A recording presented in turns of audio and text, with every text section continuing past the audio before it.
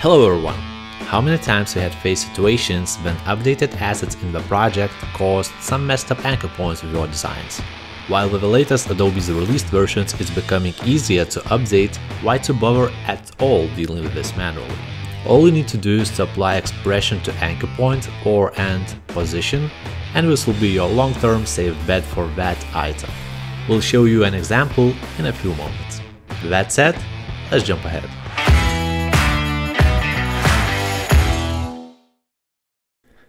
Here we have an empty After Effects project with one composition created. It has no layers yet. While this technique could be applied for any type of layers inside of After Effects, for this example I will use text layer because it has some additional features as well. So we can create any type of text layer with any values as well as parameters for type or paragraph. So let's just create some text.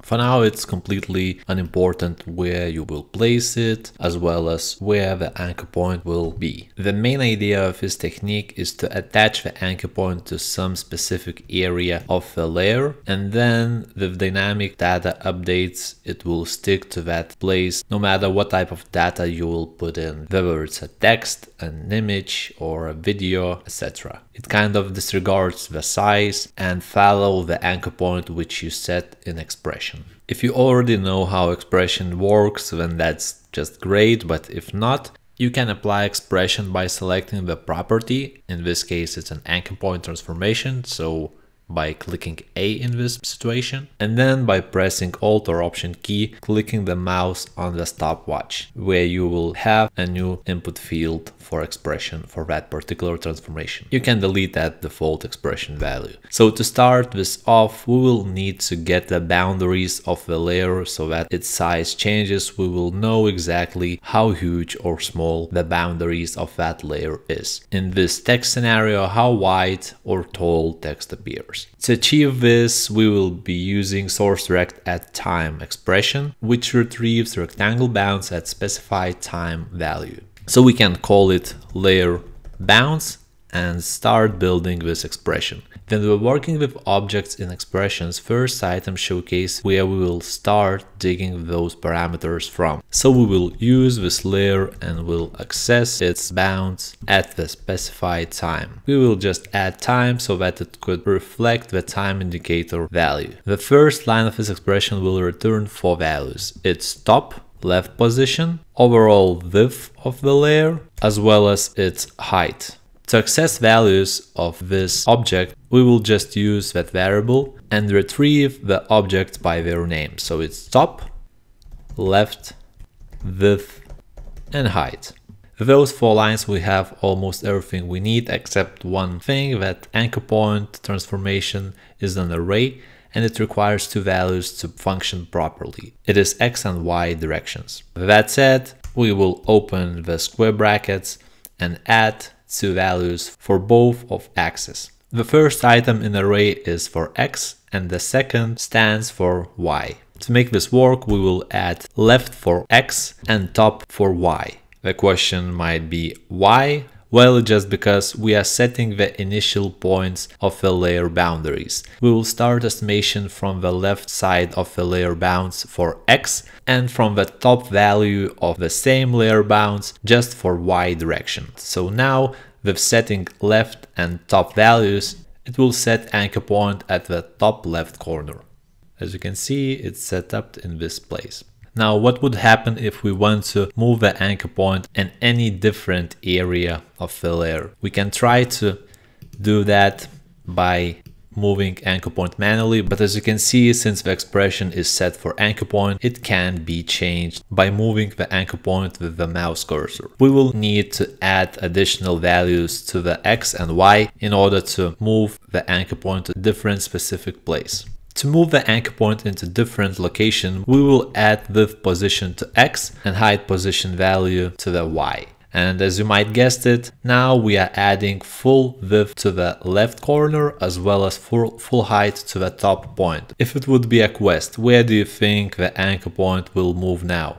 To my guess, it will appear here. And as you can see, it actually did. Now let's do the last thing. Add the anchor point to the center. So we just simply divide values for width and height by 2 and we will get that result. One problem we have now is that by setting an anchor point, we lose the position where previously layer had been. The last thing which I would recommend to do is to set position expression so that it would reflect the anchor point placement as well. It's all about dynamic update. If we want it to work well, we need to do it. So let's just fit it inside the screen and let's just add position expression so that the text will always stay in the center as the anchor point. To do this, we also need array of 2 values, just this time for position. As mentioned, Alt or Option click on the stopwatch, opens the expression input field, and here we need to have 2 values. One would be width and second height. For position, we want to use global value of the whole composition in order to get its size and then attach the anchor point. Comp will get this current composition object and we will get width. And the same object for end tail of height will get us height. Now if we want to stick this layer inside of the center of the composition, we will use the array with open and close square brackets and add width divided by 2 to get the middle of the X position, and then height divided into 2 parts to get the center of height. And now layer will stick in the center of composition. And if you try to move it, it won't. And this is really helpful if you want to add any dynamics to your work. As you can see, it all stuck in place. The last thing I want to show you is related to the character type options as well as the paragraph. So if we turn down the expression of position as well as the anchor point and just center align the layer, you can see that we have anchor point in random place. And then if we change the paragraph settings, the text will go off and we will need to either readjust the anchor point or move the layer into its required position. Now with expressions I just applied, we can easily change those values without a need to readjust position nor the anchor point. And it also works with any font we might want to have. So it readjusts at the best. And while I was going to finish this tutorial already, another thing popped into my head, and I will show you quickly how this would work if we change the resolution of the composition. So Command or Control K opens the composition settings, and I will adjust the anchor point of the composition settings size changing. And this will give us the clue how the composition settings can affect expressions. You can see that position still remained intact of that place. So this is it. As a reminder, we just applied the anchor point expression as well as position expression, and it gave us the results we wanted. And in case we would like to stick this text at the top, we will just add the position of 0 and adjust the anchor point to set it only for the top value. And guess what? The text will attach to the top and fit in nicely.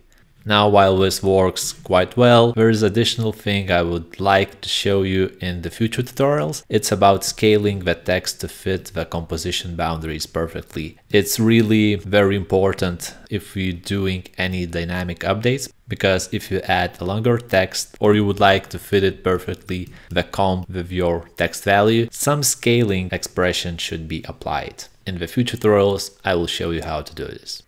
So for now, this is it, and I hope you could find something useful about that anchor point and position expression thing to set the layer where you want it to be. Thanks for your time, and I hope to see you around.